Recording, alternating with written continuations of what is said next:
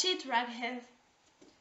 Everybody in gym classes call me Eleanor Bozo, but Tina had already moved on to Raghead and Bloody Mary. Cause it looks like your whole head is on the rag. She explained me this today in the locker room. I hate the girl.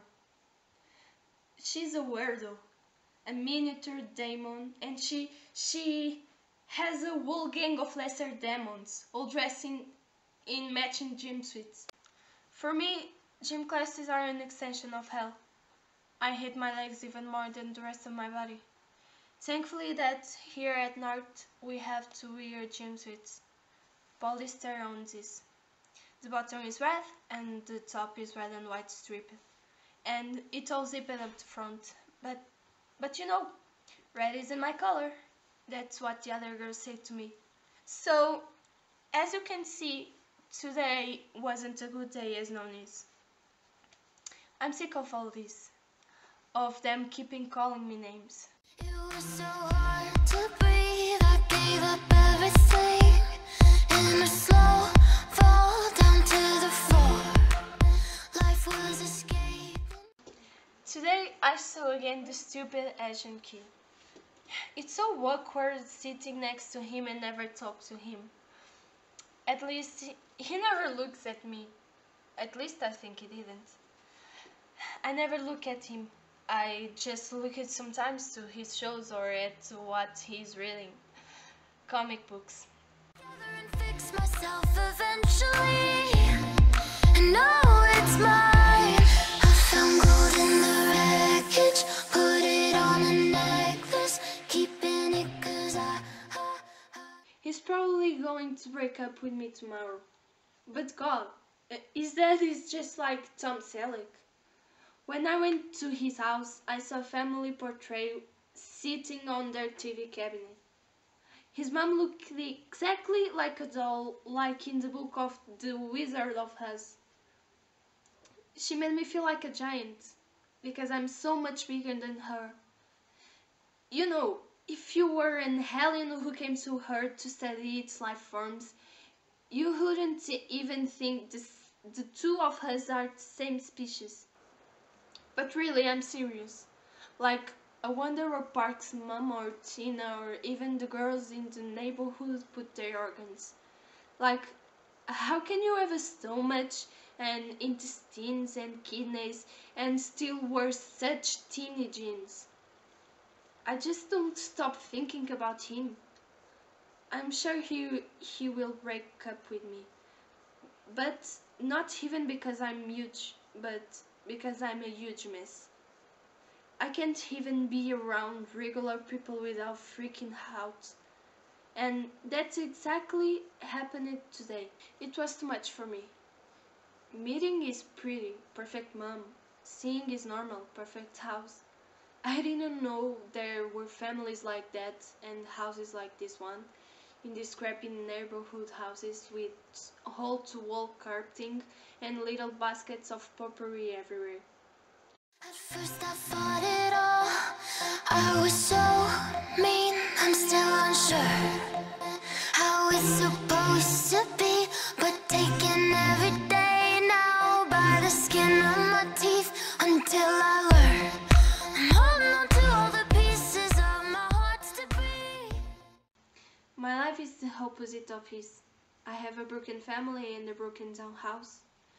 And so Park's family didn't fit. I will never belong anywhere. Well, except for when I'm lying on my bed, pretending to be somewhere else. So, the big problem of today was feeling I shouldn't be in his house, his living room. I started hyperventilating there and I didn't feel like he wanted me there. And so, I think he's made with me. Forget it, keeping it 'cause I know that it's mine. We talked about it yesterday. I told him all I was feeling that day, that I felt I shouldn't be there. I wanted to be all wrong. I wanted him to tell me that he did want me at his house, that he to me to come back and try again. At the end, he looked at me, biting his bottom lip, and I knew I was at least a little bit right. But I couldn't hear him because Steve was there with the other kids, standing at the back of the house, waving his gorilla arms like a conductor. Go Big Red! Go Big Red! Go Big Red! I looked around and I noticed everyone was saying it. Everyone was looking at me. They meant it for me and Park knew it too. My fingertips went cold. Go Big Red! Park closed his eyes and shook his head. His fists were clenched tight. I didn't recognize him. The bus was parking in front of school, and I couldn't wait to get off. I forced myself to stay in my seat until it stopped, and to calmly walk forward. Park was right behind me, but he stopped as soon as he was off the bus. He drew his backpack on the ground and took off his coat. He said he would hand it. I didn't want that. I want him to be quiet and to ignore them. I said it wasn't worth it. He answered me, "You're worth it, and I'm trying of them embarrass you." I said that to him and he looked back at me. When I saw his eyes, I knew I was right. Show it! Show it off! When I turned to look, Park was already shoving him back toward the bus. They looked like David and Goliath if David had gotten close enough to let Goliath kick his ass. Leave my girlfriend alone. Sorry, dude. I didn't know it. Well, this fight ended with a waterfall of blood on Steve's chin and Park's face covered in blood too. He started forward and the assistant principal called him. "Leave my girlfriend alone." Steve strutted. "I didn't know she was really your girlfriend." It shouldn't matter, and that's what Park said to him. Now, am I supposed to be happy because he called me his girlfriend?